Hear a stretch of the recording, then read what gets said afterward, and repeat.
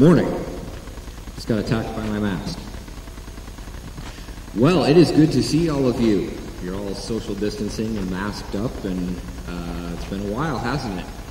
Well, rather than listening to me try and tell a joke that's not going to be funny, why don't you guys go ahead and stand up, and we'll kick this right off, go into the Lord in worship this morning.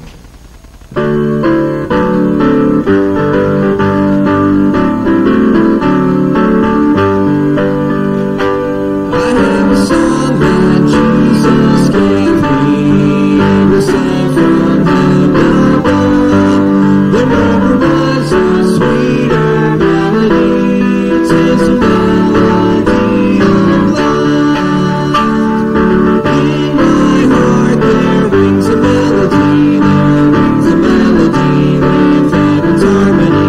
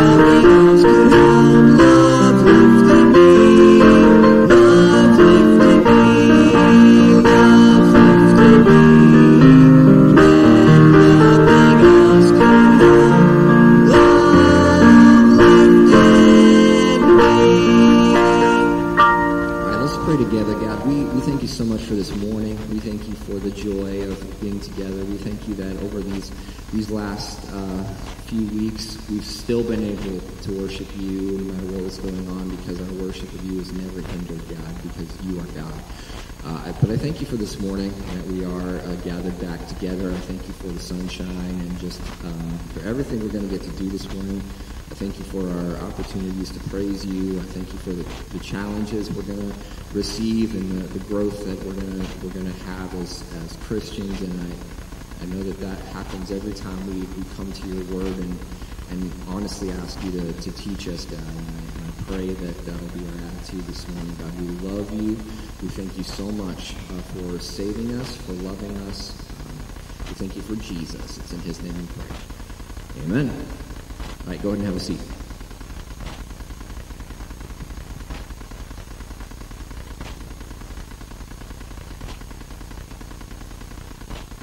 Well, good morning. It's very, very good to see your faces again. And actually, this is kind of unique because this is also, as we're starting to re-enter, we're also beginning to be online at the same time. And so people who are at home, they're still with us, but they're at home at both the 8 o'clock and the 10:30 service. And so we're just so blessed to have both opportunities at once. I can't imagine living in a different time period than what we have been in through all of this. So we actually have been pretty blessed. And to be able to have the technology that we have. We're going to do things a little bit differently today, obviously. So I'd like to just share with you guys a little bit of what we're going to be doing. I'm going to start with communion because that's what time we're in right now. And so what we're going to do, you may have seen the tables as you came in. There are 2 trays on every table. One tray has cups that have the bread, and one tray has the cup that has the juice. And we're going to partake out there, and we're just going to go kind of one family unit or one seat group unit at a time. There are 6 tables out there, though, so it should go relatively fast. When you see another group come back in, then you can go back out. There's a small trash can at each of the doors, and so if you want to just throw away your cups as you come back in, that would be wonderful. And so we're going to talk about communion, and then afterwards I'm going to give you a little bit of an update of where we are as a church financially, and we'll also talk about if you want to give, there's the box back there. There is the drop box outside, and we still have online giving, but I'll give you an update in just a minute.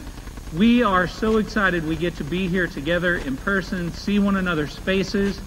We've been missing each other, I think. And to just be able to come together and talk about, again, what it is that we gather for purpose for. We have been talking about what the first Christians were devoted to God's Word, to fellowship, to the breaking of bread, and today we're going to be talking about prayer. These are things that we've all been able to continue on in, even as we've been meeting remotely. But this morning, specifically, as we're in this time, we want to concentrate on the fact that Jesus paid an ultimate ransom for us. He gave his life, he gave his body, he gave his blood so that we could have salvation. And it cost dearly. And that's what we remember when we take the bread and we take the juice together. We remember what it cost Jesus to put us in our place of freedom. It cost him everything. And so with that, we're going to pray. And then I want to encourage you, take some time to reflect, take some time to move back to the tables and reflect on what Christ has done for each of us. Let's pray together. God, we thank you for your word. We thank you for yourself. God, we thank you that you were willing to go to a cross and take our place of shame and give us your place of glory. Lord, I pray that we would use it to continue to give your name glory and to proclaim you to others who don't know you. God, right now, we remember. We remember your sacrifice, your body, your blood, and we praise you, God, that you've promised to return for all of us who place our faith in you. In your name we pray. Amen.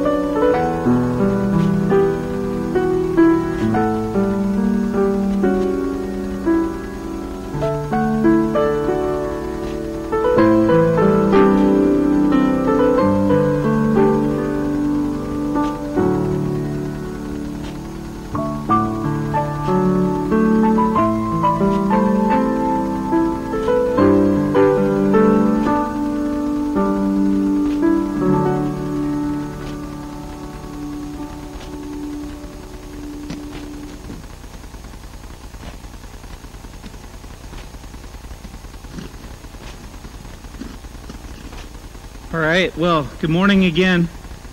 Welcome to First Christian Church, Tuscola. We are a church that is loving and living like Jesus. That's right. I think we're getting that mission statement, aren't we? That's a good thing. Again, excuse me. That is not a COVID cough. We have the offering drop box there in the middle. We also have the drop box outside. We also have online giving. I just want to update you guys because sometimes when we're away from each other, we can tend to think the worst. We live in our own echo chamber, and we might think, man, is our church just going to not exist through all of this? And that's just not the case. God has continued to be faithful. Some of you have seen some of the updates. We're actually further ahead in giving this year during the same span of weeks that we've not been gathering than we were last year at this time. That's amazing. Praise God for that. Last week we were able to share that, or maybe it was 2 weeks ago, we talked about the whole 540,000. We're actually down to 518,000 in the total debt. And so we're getting closer and closer. This debt reduction campaign has continued in the midst of all the chaos that is happening in our world. And so that's not the case for every church. And so I'm convinced that we're paying attention to the things that matter. We're preaching God's word. We're saying true things. And that is important. And I believe that God is blessing us for that. And He's doing that through your faithfulness. There are a lot of people that are also still contributing in the ways that they volunteer and do things around the building. And so we're just so excited to be able to say, guys, we're still the church. We're still being His church. And we're still witnessing Him throughout the world, in our community, in the circles that we can, the way that we can. So again, welcome again to First Christian Church, Tuscola. This morning, I have a long sermon for you this morning. With smile, chuckle. That's really true, actually. This week is a little different, as some of you have already seen, and some of you at home are experiencing, because we're not all yet back together. We may have been wondering as we were on our way, who's going to be there, who's going to show up, who's not, and what to expect. Now, some of you might have called each other a little bit and known, oh yeah, I'll be there, you'll be there, okay, cool, can't wait to see you. But overall, there's an idea of, well, what will it be holistically? And so it's nice just to see you all here who have been able to come. This week, we're in week 4 of a series that we have entitled Devoted, and the topic is prayer. And so we're going to be talking a lot about prayer today. It seems extra appropriate that we would be on this specific topic, especially considering how the year 2020 has been going so far. We need to spend extra time with Jesus right now, don't we? All of us can acknowledge we need our extra Jesus time. And that's just real. I saw a post not too long ago. It had said, I'm thinking about taking my mom's offer of slapping me into next year up. And I think some of us can relate to that. We want to be in next year. We want to be beyond the things that we're in right now. And so just kind of making light of some things, but at the same time, there are a lot of things in our world right now that we just can't make light of. Again, this week, the topic's prayer. I want to share with you all something that some of our kids actually learned at a CIY event this year. It's an acrostic to help people remember different aspects of prayer. And so the acrostic is tacos, and we all can agree if you can like tacos, you can like prayer. Okay? And so it just kind of goes, the TACOS. The first one actually should say Thanksgiving. We don't have to pray about tacos unless it's what's on the menu for the night. But the first one is Thanksgiving. Okay? So we should be praying and thanking God for what He has done for us consistently. We should begin with the spirit of thankfulness and just say, God, thank you. Thank you for being yourself. Thank you for what's in my life. Thank you. And then we can move into adoration. This is just a fun little way for us to help us remember an easy way to pray. We can adore Him for what we love about Him, what we're enamored by Him with, and what we consider to be great about Him. And then we can move into a time of confession, because there's plenty that all of us need to be confessing to the Lord. Confessing, Lord, I need help. Confessing, Lord, I've sinned. Confessing, Lord, I need to see things your ways. And so confessing things to Him is absolutely something we need to have as part of our prayer. And the next one is others. Guys, we pray a lot about sickness, but we need to pray for others in general. We need to pray for their salvation. We need to pray for who they are as persons and what they're becoming, what Christ is making them into. We need to be praying for others. That's a huge part of why we have a prayer chain. So we know that we are consistently praying for others, but sometimes we leave a whole lot out of those prayers for others. Sometimes we're not willing to share what we need prayed for us individually so that other people know how to pray for others as well. And the last thing, and it's probably appropriate that it's last, because a lot of times we move this last one to first. We always remember to pray for ourselves. Okay? But we probably should consider these other things first more often. But we do need to pray for ourselves. We need God's help. We need for Him to be in our life, showing us things. So we do need to pray for ourselves. Tacos is just a fun little reminder to help us know how to pray a little bit better. There's so much we can learn about prayer.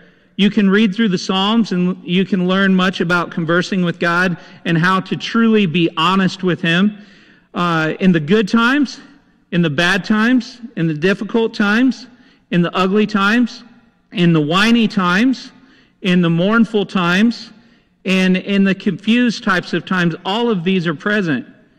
People have showed us how to pray in all of these situations if we care to look.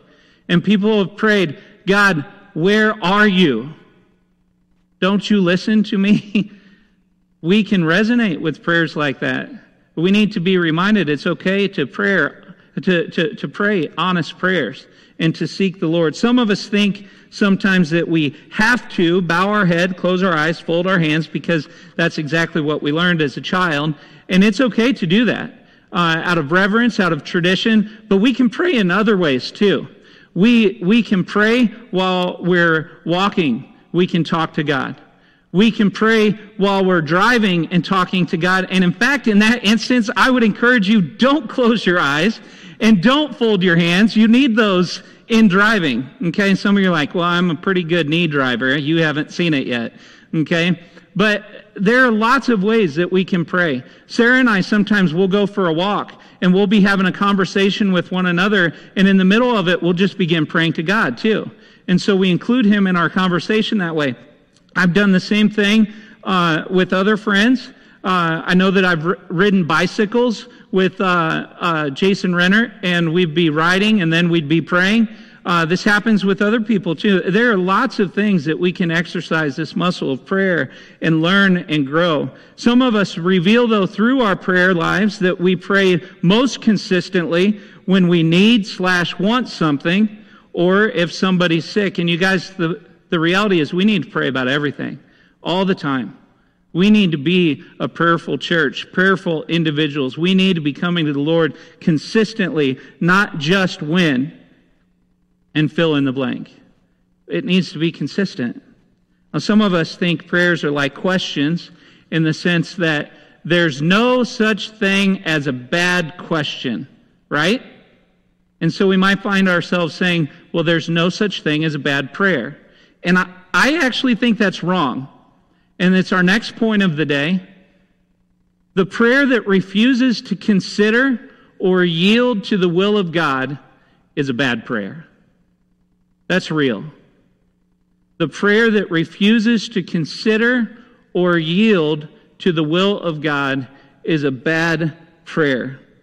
Let's take a look for just a moment at one of Jesus' more famous prayers. We're going to open up our Bibles. I hope you do have a Bible with you because they're not in the chairs this week. Or if you have a phone, or you can just follow along with me because most of the time I'm a decent reader. And so I'd like to ask you to open up to Matthew chapter 6, verse 9 through 15. This is a prayer that we're very familiar with, the Lord's Prayer. Again, Matthew chapter 6, verse 9 through 15. This is how it reads. Jesus says, "Pray then like this. Our Father in heaven, hallowed be your name. Your kingdom come, your will be done, on earth as it is in heaven. Give us this day our daily bread, and forgive us our debts as we also have forgiven our debtors. And lead us not into temptation, but deliver us from evil." Now then the Lord continues on, "For if you forgive others their trespasses, your heavenly Father will also forgive you. But if you do not forgive others their trespasses, neither will your Father forgive your trespasses." Let me tell you what I hear from Christians on a fairly regular basis, that if we were to put some of our attitudes into this prayer structurally, the way that it might actually sound. It's not necessarily a prayer of, "Lord, thy will be done." It's a prayer of, "Lord, my will be done." And so if you just follow along with me, I think that it could go a little bit like this sometimes. God, I actually think I'm pretty important. I want what I want, and I think that should be okay in your kingdom too. I want my will to be done. The end of the world looks to be around the corner, and I need to know everything there is to know because I'm not ready and I'm not fine with the way things are in my life. In fact, I also am not okay with you allowing some of the things to take place which are taking place. I need my time on earth to be more stable. I need to know so much more than what I'm going to just eat for today. I need to know the whole plan. I need to know the details in order for me to be content with you and most right among other people. I want it to be timely, I want it to be orderly, or I will be disappointed in you, O God. I expect big from you because you're supposed to be God according to my expectation of you. I want forgiveness for myself and justice dished out on others. I want to choose what I want, but still want you to deliver me from the consequences of my sins. Give me heaven the way I imagine it with all the people I care about. Then I think I'm good with you, O God. Except for when life gets hard from my place of comfort, then we will have to have another talk so you can appease me. I'll try to forgive because I know I'm supposed to, but I'm not ready to think about forgetting, no way. But if you could forget about what I did the other night, oh God, that would be great. This can be us sometimes if we're really honest. This can be the type of prayer that we find ourselves in the midst of. Maybe we're not as blunt as that, but when we look at our motives in our prayers, sometimes this actually is the way that we pray. It seems like we know best a lot of the times. And I think that if we acknowledge that, if we think that we actually know best in a position unwilling to yield to God, then maybe we should just say this out loud. I believe I do not need God. Are any of us ready to say those words? Not willing to say that phrase?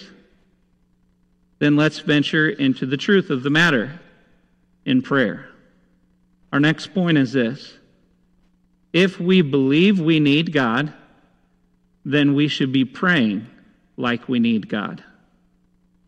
If we believe we need God, we should be praying like we need Him. I don't know that we pray that way all the time, myself included. But again, if we believe we need God, then we should be praying like we need Him. If this is the case, then we are ready to begin a conversation about devoting ourselves to prayer. Because we're saying we're committing ourselves to be dependent on God to show us how to live according to His will and His purposes for His kingdom. We're ready then. We're ready to devote ourselves to prayer. If we believe a cause is truly holy, then we might pester the trash out of God in petitioning Him, and that's appropriate. His answer of yes or no can at times reveal the truth of what we're pursuing to be holy or not. Take, for instance, Sojourner Truth, the great woman of Christian faith and abolitionist. She prayed this prayer: "Oh God, you know I have no money, but you can make the people do for me, and you must make the people do for me. I will never give you peace till you do, God." Petitioning God in a righteous cause is always appropriate.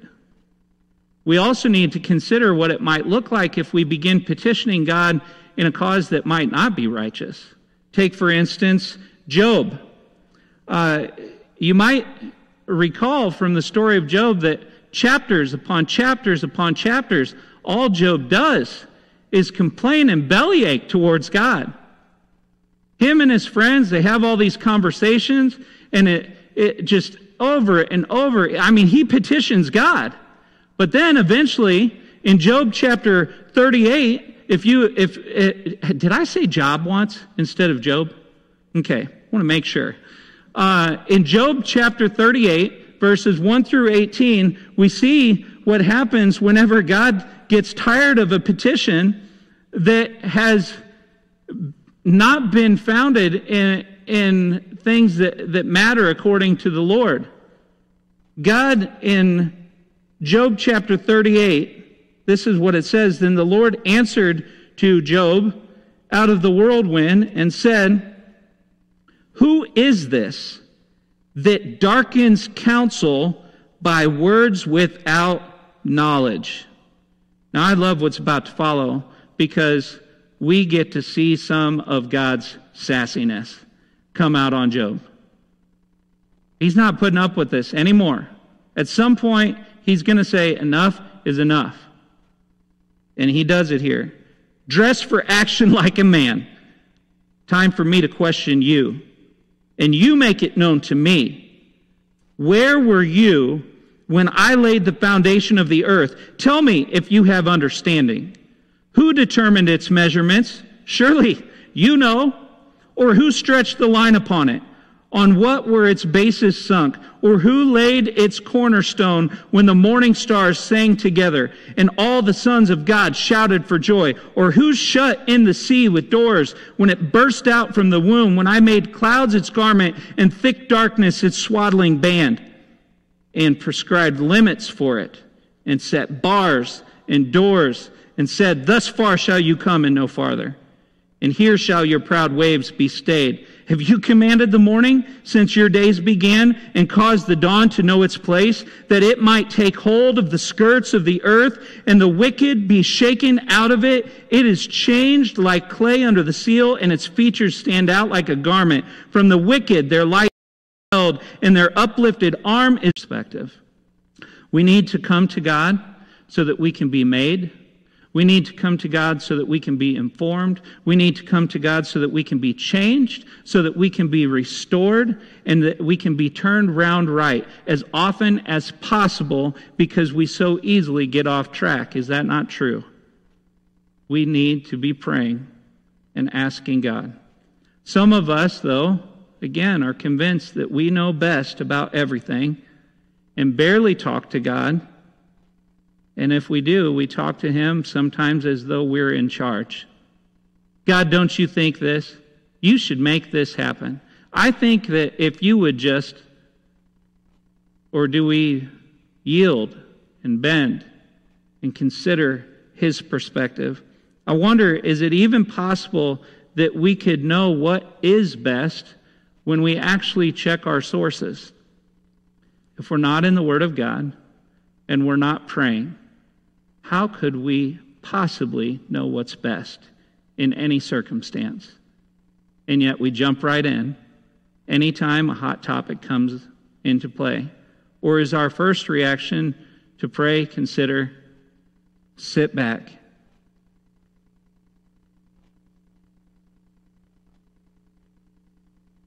If we don't consider the Lord's counsel, it's very possible that we begin darkening counsel with words without knowledge. We want to be careful about that. Now, Jesus would likely call us stiff-necked and hard-hearted if we are not bending our will to His will. We see that throughout Scripture. He's not always sweet, tender, lovey-dovey Jesus. That's real. He's confrontational with a righteous and holy anger at times. Full of love, have no doubt. But confrontational, radical. Let me share with you 3 big parts of my prayers with God. These are consistently in my prayers. God, I need your help. You've probably heard me pray help in a prayer before, because I pray this prayer often. God, I need your help. Help me see and understand what I am missing. That is a prayer of humility. It lets us be in a learner's position instead of a knower's position. Help me be focused on doing your will first and only. That's hard, but we need to be willing. First and only, especially when the other Christians around us disagree. That's hard.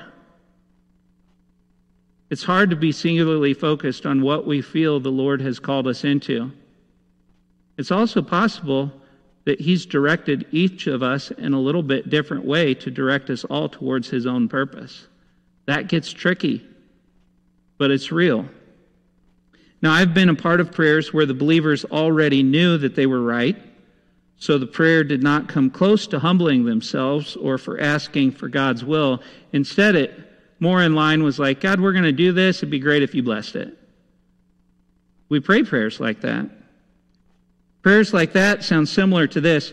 Please help Brother Matthew to see my perspective. Help him know what I know. Or maybe this. Please, Lord, please help Sister Lucille to stop all the gossip I heard about when I got together with the Bridge Club and they told me all about it. Help her not be such a sinner and more like me. Now, playing with those words a little bit, but sometimes our prayers, the attitude is there. Maybe we're not as blunt as that, but the attitude is there. We lack humility before God so easily. Me too.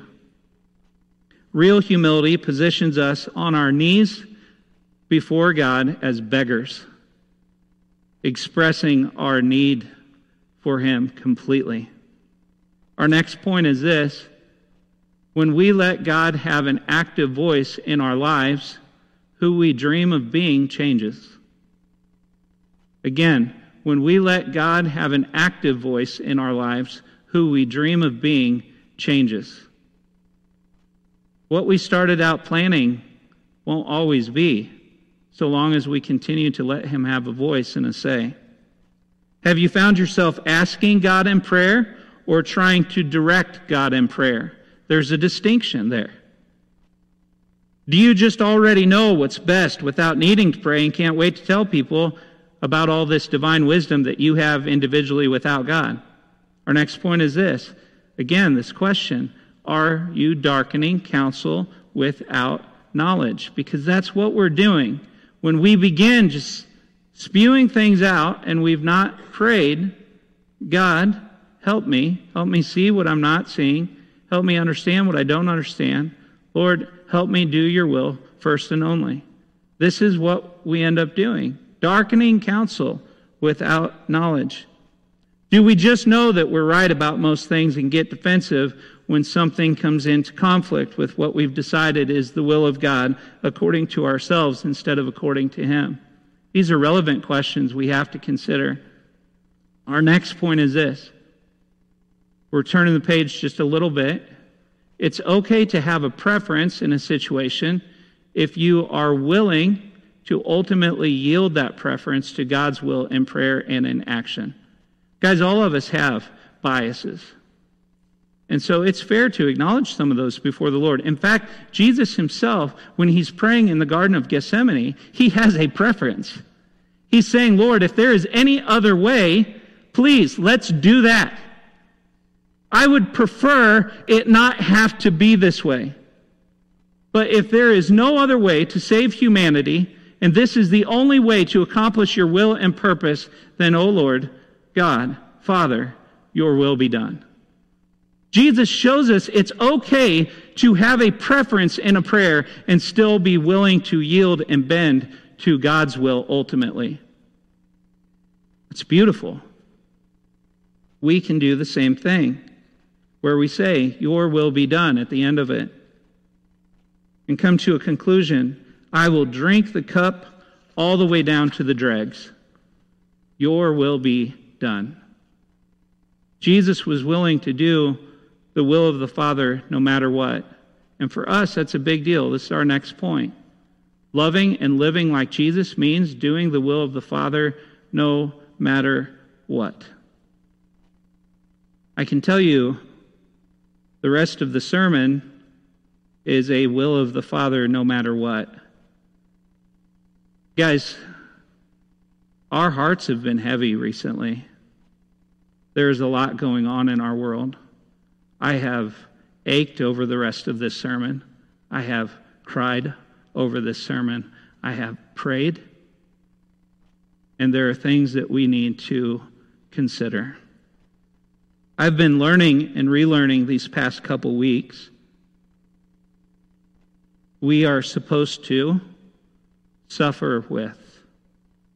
We are supposed to give voice to the voiceless, bring justice for the oppressed, care after the most vulnerable, while taking the message of Christ crucified, buried, resurrected, ascended, and returning. And that message is meant to go to the ends of the earth without excuse, without delay. Let me ask all of us, in the same ways that I've been asking myself, through coronavirus and now Black Lives Matter, is that what we've been focused on and praying, or has it been more of the I know best according to me and the me, me, me show? Let's be real about that. I'm excited that we're here together. I'm excited to see your faces. I'm excited to be able to smile and see you, see my face, and share and grow, and I guess we can't say rub shoulders, but rub air together, I guess. I love all of you.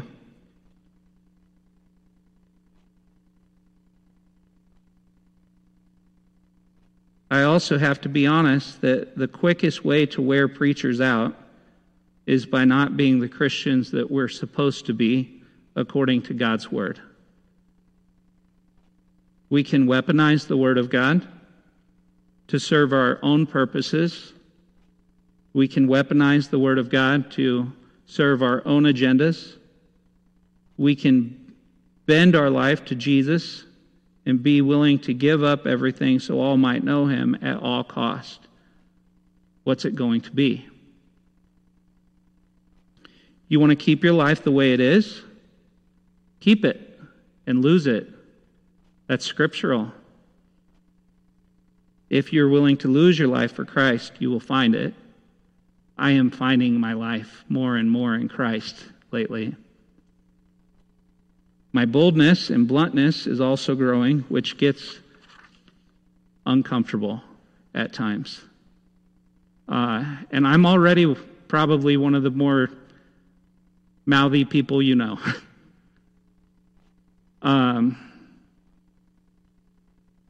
We have to say things about things that are wrong.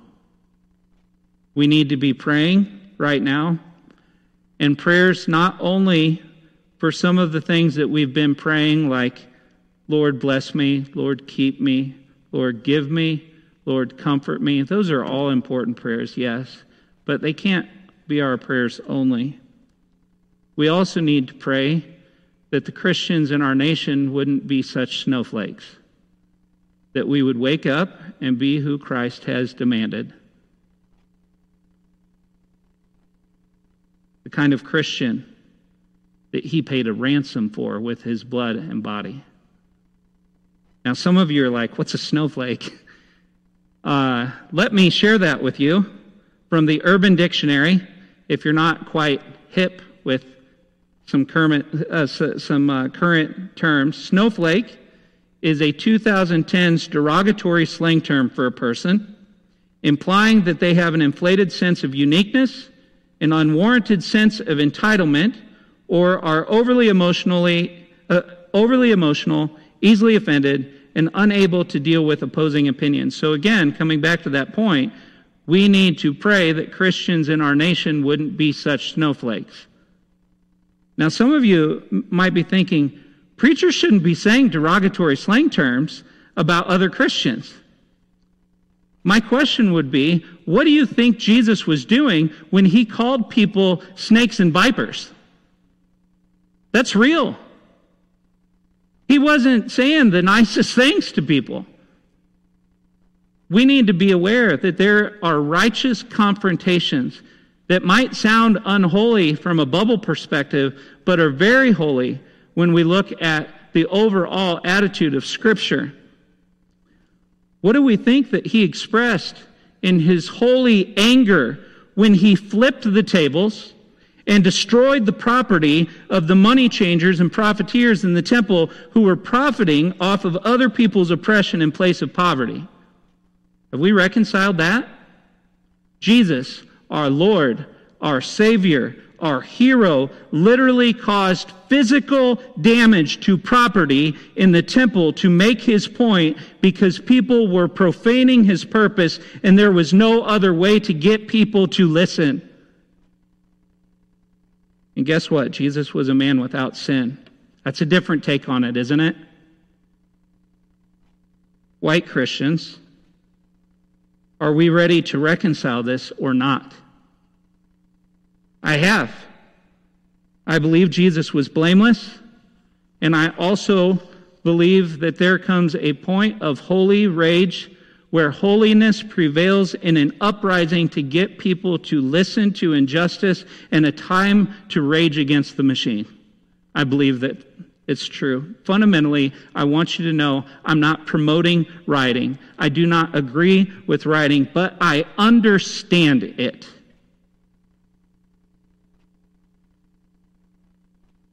We have to acknowledge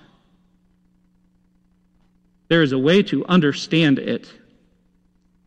And if we cannot even understand it, then it really is because we choose not to look at what is uncomfortable in the world. It's past time for us to wake up and to call things out on the carpet that are inappropriate in our circles. Some of us are mad and scared this week. I'm mad and scared this week too. I'm mad we continue to not listen to a perspective other than our own as white Christians when black individuals make a unified effort to be heard and seen, no matter what it looks like. I'm scared for us who think we are always on the right side of things, that we might never completely wake up as we justify not lending our voice to things that matter. I'm not going to point the finger in this next part, but instead I'm going to confess. I am ashamed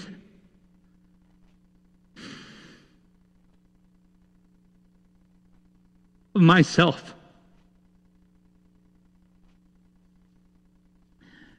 That at the age of 39, as a white Christian man who has black friends,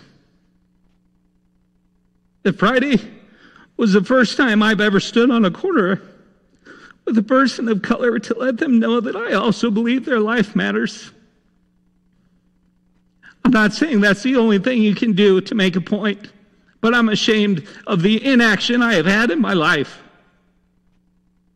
I confess that to you. I am ashamed as a preacher that I have not been as crystal clear about who I stand with and how I will stand out for Jesus while showing people of color who might be curious if I love them or not, that I do love them.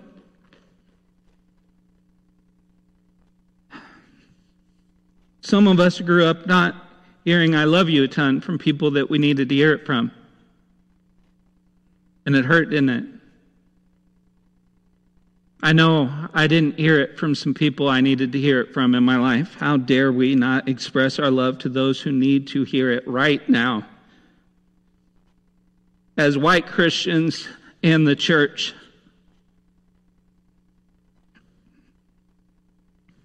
you may find yourself thinking, well, that's just not us. How many people of color do we know in our town or circles? Maybe not many. There's not tons. So when we see something on such a large scale, which could impact them largely, how important do you think it is that we show up with them? That we call them? That we speak the words, I love you and your life matters, instead of making it a different issue? We talk about the issues, but do we talk about those issues with the people they affect the most? Or do we just talk about them? Guys, I let cops know that I appreciate them. I do. I let veterans know that I appreciate them. And I stand and I attend services. So when I have a black friend who needs me to stand up and let them know that they matter and I see them and value them, why have I not done it before? What did we do this week beyond liking, sharing, posting, and opinionating? What are we going to do? I want to continue to help us understand and grow because I'm learning a lot right now myself. People say that the church grows a lot as the preacher grows, so I hope that we're all going to grow a lot together. All of us here believe that every soul matters, don't we? We do that. Every soul does matter. And some of us are like, preacher, see, that is why I want people to say all lives matter. That point right there. That's why I want to hear people say it. And the answer to that is no. Not in this moment. Not in this moment of time. That is our incessant need to control the narrative. Some of us are overbearing know-it-alls that always have to have one more word to tweak it just the way that we have to, so that we will be semantically satisfied with a statement. And even then, we still won't be satisfied because it's still not said exactly the way that we want to hear it said. It's inappropriate of us.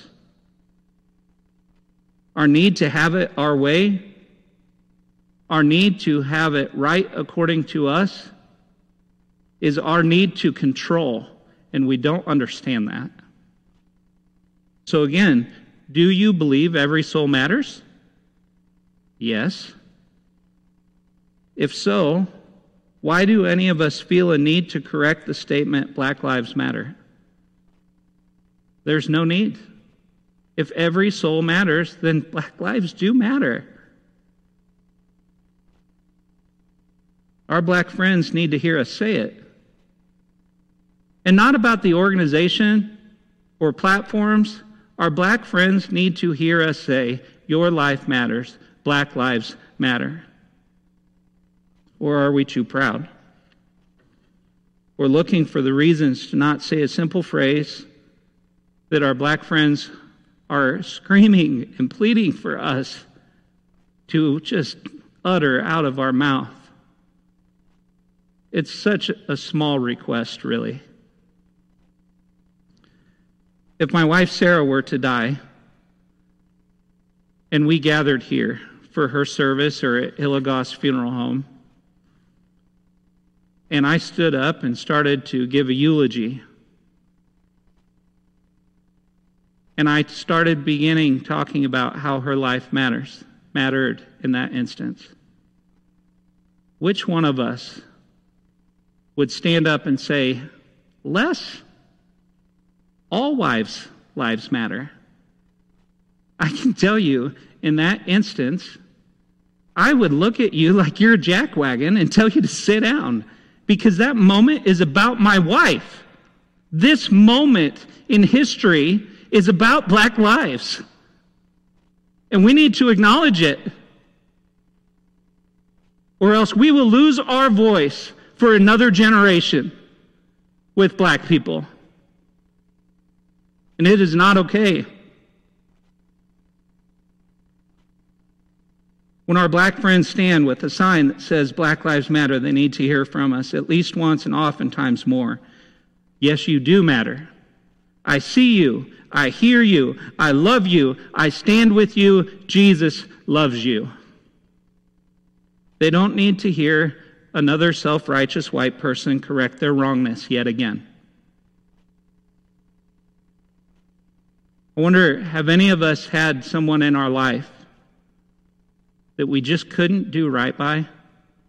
A professor, a teacher, a parent who we never could live up to their expectation?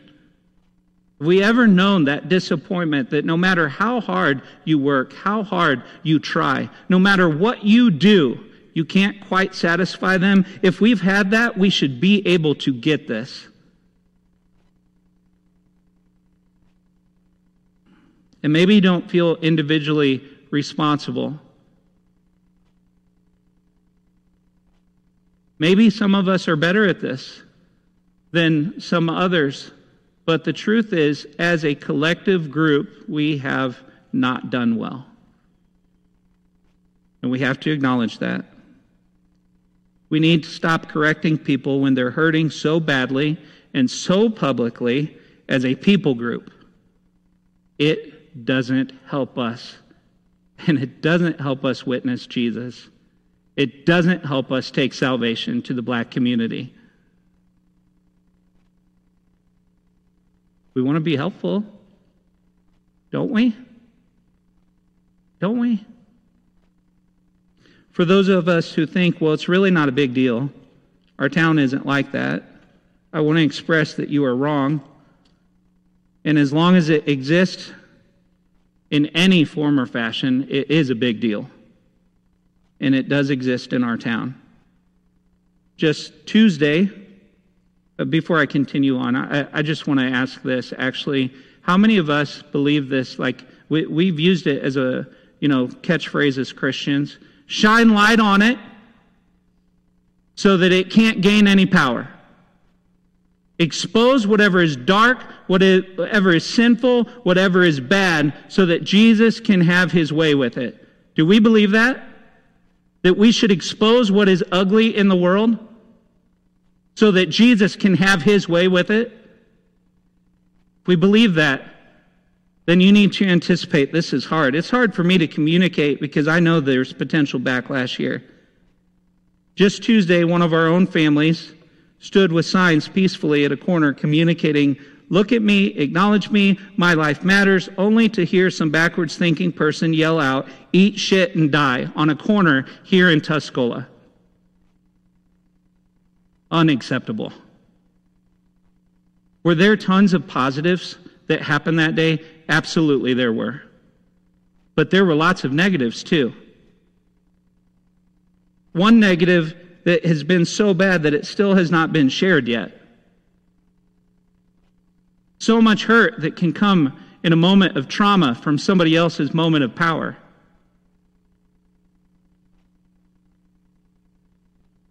That's just one example of many things. Since I'm not holding back, obviously, this morning, when I found this out, it stirred me to action. My honest engagement was I was pissed. Sarah cried. I get mad with people. Sarah cries with people. Both are appropriate and holy reactions to injustice in the world. Some will still feel the need to interject some argument. But guys, we've grown up in this. We see a black person, we take a step away. We turn the other way. We say things like, roll up your windows, lock your doors. We're in a bad community at the first sighting of a black person. You know you've been in the car when it happened. It's not right. These are the little small things that continue to enable this type of thought and process. Think Jesus walked around thinking, roll up the window, lock the door? Or do you think he went to people? 400 years of systematic oppression dating back to the first slave arriving in America in 1612. Black history goes way back before that. But in America, potentially that's the beginning of the race war that's still not over. Is it lost on us that after 400 years of the Jews being oppressed in Egypt, God finally leveled the superpower of the world and delivered a people? Is that lost on us? How many warnings, how many plagues did it take for them to get it? Let them go. Get your thumb off of their life. Let them go. How ruined did Egypt have to get? And they still didn't get it. We need to hear this because we need to give voice against racism, against oppression, against prejudice as much as possible so that we can actually stop it. Praise God, we live in a time period that spotlights people so that they can't get away from the video and hide in their sin while other people suffer needlessly. I would encourage you, do not be silent. God would not want us to be silent, unless, of course, we plan on adding to the white noise, then we need to shut our mouths. Some may be tempted to say, well, if you protest, then you're kind of asking for it. We do that in our white minds. We think thoughts like that. But really, asking for it, being a black person, standing on a sign, questioning the world, do you love me? Do you see me? Do I matter to you? You're asking for it? Let's put that in a different category. That's almost like saying that a service person during the Vietnam War who wore their uniform out into a place that they weren't welcome deserved to be called a baby killer and spit on. Do you believe that? I don't.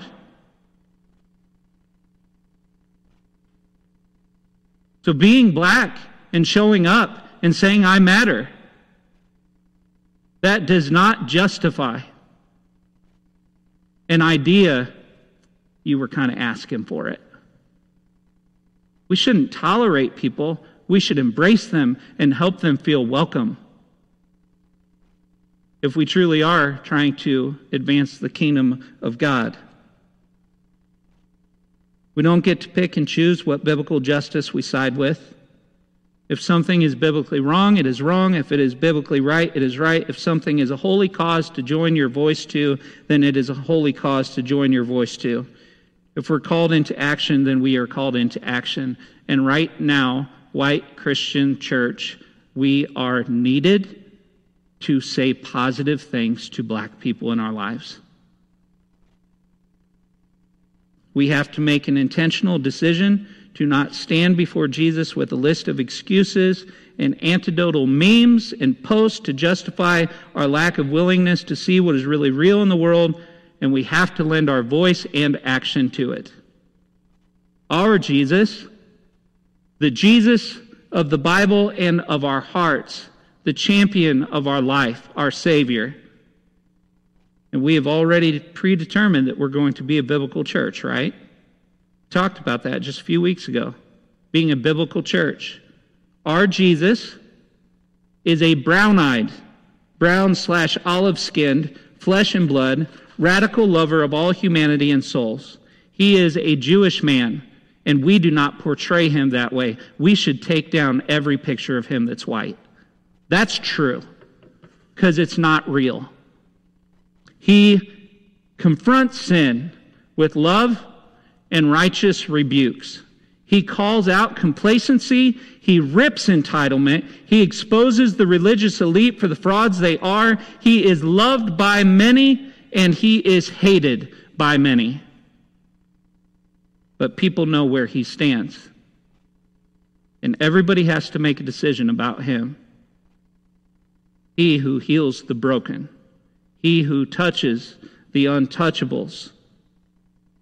He who engages the outcast of society. He who gives voice to the poor and oppressed. Our Jesus is everything God wants us to be. Loving and living like Jesus. Now, if we talk to him more, prayer. If we spend time with him more, prayer. We have a bigger possibility of being who he wants us to be through prayer. I'm going to close with this idea. Jesus' eyes pierce the soul of a man. He sees who we are. Hebrews 10, verse 31. It is a fearful thing to fall into the hands of the living God. Closing question. How does Jesus see you? Let's pray together. God, thank you for helping me through a difficult sermon.